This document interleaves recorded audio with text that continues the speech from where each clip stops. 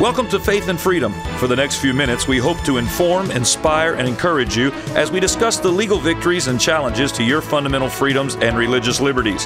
Faith and Freedom comes to you from Liberty Counsel, a civil liberties education and legal defense organization. Join us now as Matt Staver, the President and General Counsel of Liberty Counsel, explains the latest legal issues all across this country in the courtrooms of America. Liberty Counsel is winning the battle for your constitutional freedoms. Liberty Counsel files a lawsuit on behalf of high school students against a high school in Roswell, New Mexico. I am Matt Staver, founder and chairman of Liberty Counsel and dean of Liberty University School of Law. Joining me is Matt Barber, director of cultural affairs for Liberty Counsel and associate dean for the law school. Well, Matt, Liberty Counsel filed a lawsuit within the last few days in federal court in New Mexico to stop an unconstitutional censorship of a group of students at the Roswell High School and Goddard High School called Relentless in Roswell. That's the organization of these students, Relentless in Roswell. And this student group had previously been able to hand out various kinds of items such as food, hot chocolate, candy canes, and other things to the student body without any opposition whatsoever. No permission was required from the school. They also helped janitors with trash. They assisted their fellow students. They were good kids.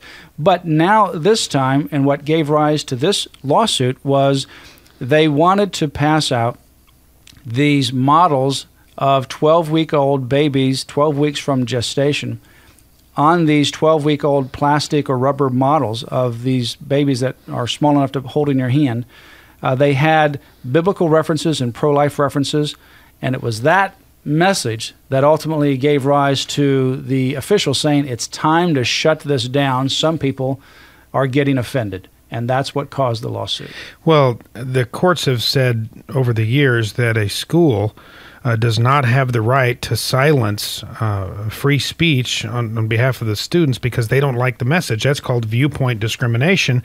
And the courts have said, the Supreme Court has said, quote, "It can hardly be argued that either students or teachers shed their constitutional rights to freedom of speech or expression at the schoolhouse gate."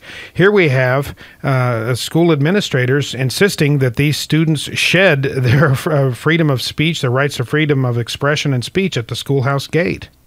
Well, Steve Crampton, our general counsel for Liberty Counsel, he said, quote, "The fact that students do not shed their constitutional rights at the schoolhouse gate should not be an alien concept to school administrators, even in Roswell."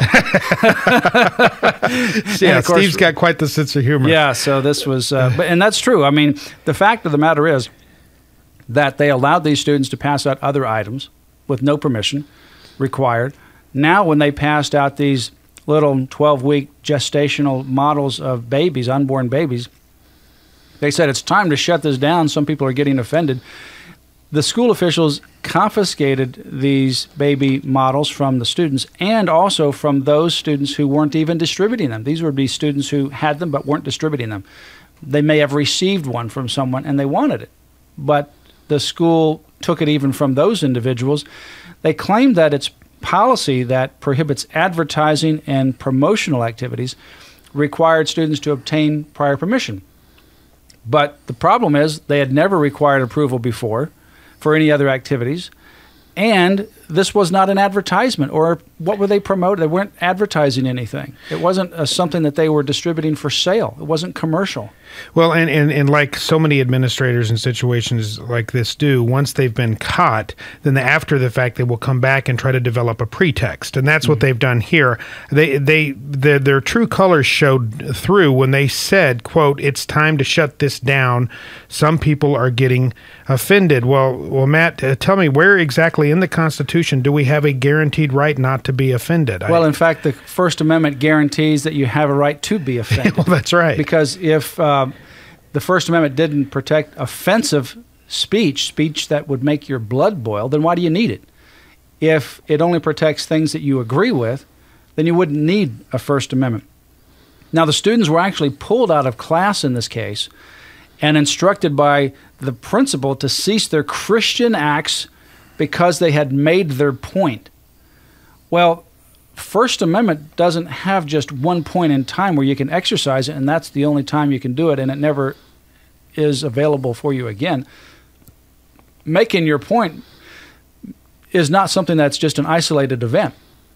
The fact is that they then suggested to students that they ought to embrace a less controversial message of abstinence, and they gave them permission to individually hand out abstinence wristbands. But one student gave out the wristbands on the terms suggested by the superintendent. He, too, again, was punished with a suspension. So they said, well, tone down your message. We don't want this abortion message.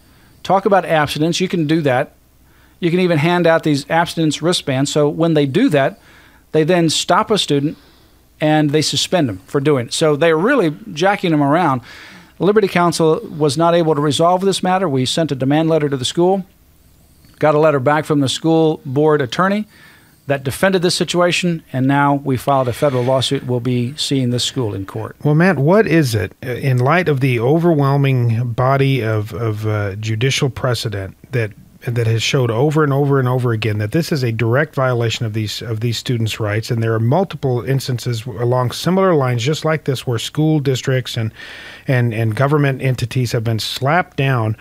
How is it that individuals, you mentioned the attorney for the school district here, how is it that they still labor under the misconception that they are operating within the bounds of constitutional restriction here? Well, the reason is because they want to have an ideological end, and I think as we're into the Elena Kagan nomination at the United States Supreme Court, she has ideological agendas that she tries to bend the law to meet. It's been very clear at her time in the Clinton administration that she has a particular end goal. For example, on the Second Amendment, she said she wasn't sympathetic to that claim, the right to bear arms. On the issue of abortion, she is pro-abortion, and she tries to bend the law or the policy to reach that goal. On the issue of homosexuality, when she didn't want people to recruit at Harvard University, she took a position that the Supreme Court later rejected by an 8-0 decision. I mean, if she had been on the bench, it would have been an 8-1 decision, but it was an 8-0 decision. The liberals and the conservatives all agreed that the law in question said one thing. Because of her ideology, she pushed it and made actions and policies exactly contrary. So what you have here is, despite what the law is, if you have people in power like this that